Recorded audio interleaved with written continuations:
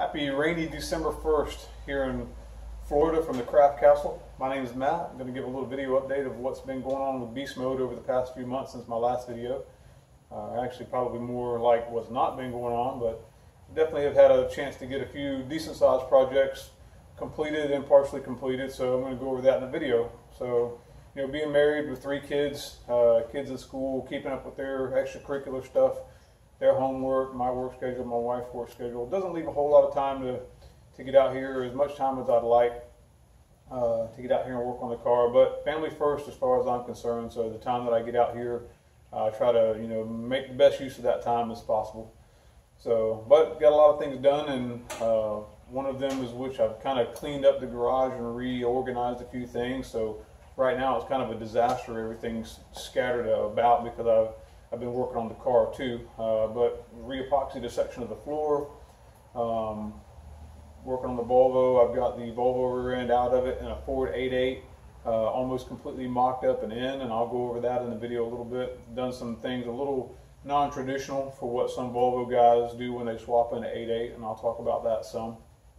But you know, prepping for Christmas, so I've got some time off that I'll be able to get out here, and then I've got some time off today. I'm going to be out here working on the car, so I'll talk a little bit about what I'm going to be doing today. So hope you enjoy the video. Thanks for tuning in.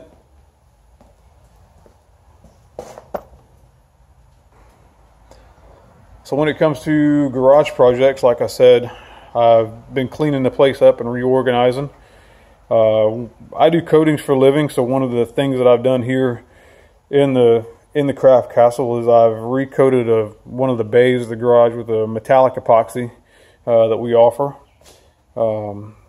Pretty fancy stuff. I plan on keeping the car parked over here from time to time. Once it's done, I'll leave the middle bay for the workshop bay. So this middle bay is a polyamide epoxy with the aliphatic urethane top coat. That stuff is hard as a rock, very durable. This metallic epoxy is not quite as durable, but definitely a lot more fancy. Great place to park your Maserati or your V8 swap Volvo. So, but I've moved some cabinets around and hung a new cabinet and done some miscellaneous things on this side. This is going to kind of be my workshop side, where I can take care of things in a slightly cleaner atmosphere than some of the other areas of the garage. So, wheels. Let's talk wheels. I definitely been moving on from that. Part of the reason is doing this, you know, Ford rear end swap. But much as I love the old CCWs, just not been real happy overall with the fact that they were 18s. Great for doing road course stuff, autocross, but I'm kind of taking the car in a different direction. I've thought about, you know, I'm not going to have much of a chance to get out to the road course just in my schedule. I'd love to do that ultimate street car, Optima ultimate street car stuff, but the locations of those, the money invested, I just don't think, I had to be honest with myself, and I don't think I'm going to be able to get much into that. So this car is mainly going to be a, you know, a local cruise in, local drag strip, you know, hang out on the weekends and stuff like that.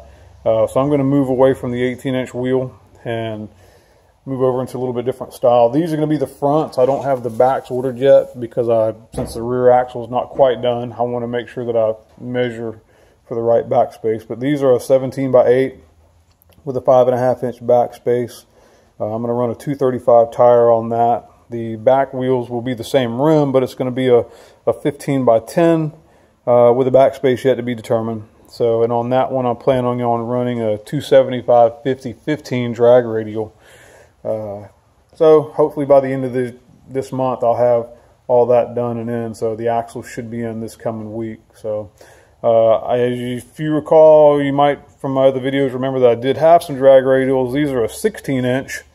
The only reason I'm not keeping these is because those wheels are a Volvo bolt pattern, and they don't make those wheels that I just bought in a 16-inch. So these wheels and tires have actually already been sold. They ship out on Monday to a Volvo guy up in Maine who's got a V8 swap Volvo still with his Volvo rear axle. So made him a sweet deal. He couldn't pass it up.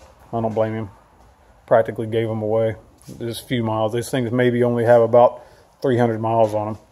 There's two of the CCWs. Those are actually going to the powder coater's shop today to get the rubber taken off the rim so that I can get those shipped out. My potential buyer is supposed to come through with some money this coming week. So this is kind of the workshop area of the shop. It is, like I said, a disaster right now, but I have been getting out here in the evenings and working on different things. So when all my tools are up, that's a nice stainless bench there.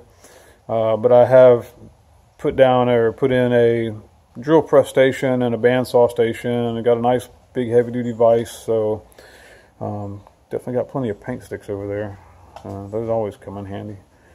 But yeah, it's kind of a mess right now, but you know, I know where everything's at, and that's what counts. So but as far as the Volvo goes, one of today's projects, I'm actually going to be replacing the front hubs. I've ordered some hubs from Ben over at B&E.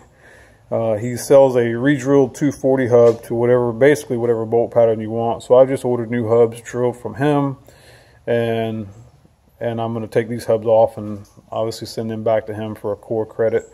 But like I said, I'm switching to the Ford pattern, which is 5x114. Ben, I think, you know, as far as I'm concerned, it's a pretty good deal.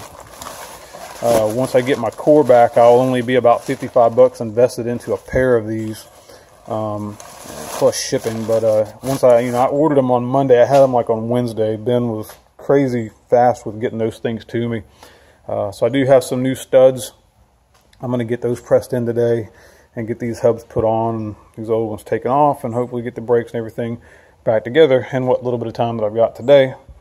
So for the back axle, the 8.8, pretty much where I'm at right now. It's everything's welded and in place. Just waiting on the axles. Like I said, those are going to be in sometime this week. So I've done something a little bit different than what a lot of Volvo guys do. Get under here so you can see.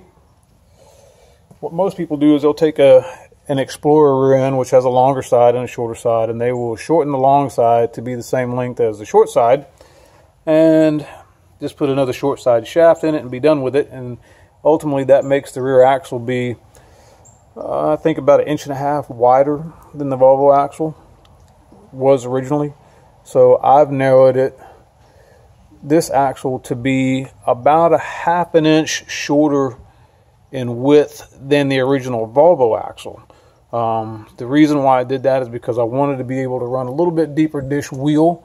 I'm actually planning on mini tubbing the car just a tad. We've got this space between the frame rail, if you want to call it that we're gonna take about 1 inch maybe or so out of that, and bring that inner fender well in just a tad. So that'll just allow me to run a little bit deeper dish wheel, just because that's the look that I like. So I like that lip. So I don't like the very high positive offset stuff on, you know, cars that are going to have drag radials on it. That's just a personal preference. So but the rear end did, so like I said, come out of a Ford Explorer. What I've got in the center chunk there is a 355 with just a standard Ford track lock. The axles are coming from Quick Performance. I did put that rear end together myself. I don't suggest that you do it yourself, but you know, if you like working on things and you've got the right tools to do it, you know, why send it to somebody else? I try to stand by the mantra that if somebody else can do it, I can do it.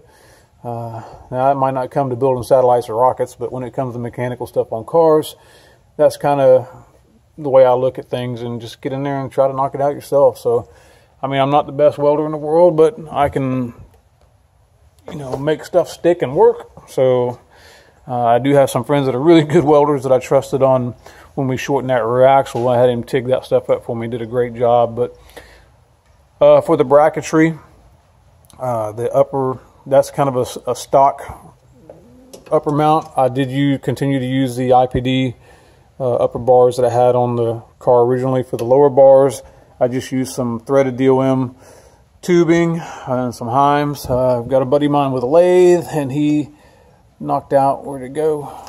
There we go. He knocked out a couple of bushings for me to keep that centered up. And for the lower brackets, there are companies that make lower control arm brackets. They're upwards of $100 and over.